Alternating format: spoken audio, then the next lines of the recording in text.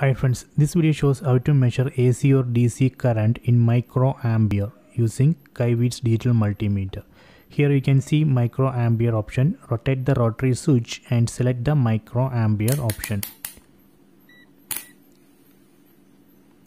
Okay, then after that connect the test cables here.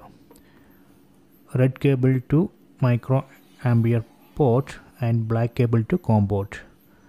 Then in the LCD screen you can see DC. That means right now we can measure DC current in microampere. Just connect the test cable to DC source. That way we can measure DC ampere.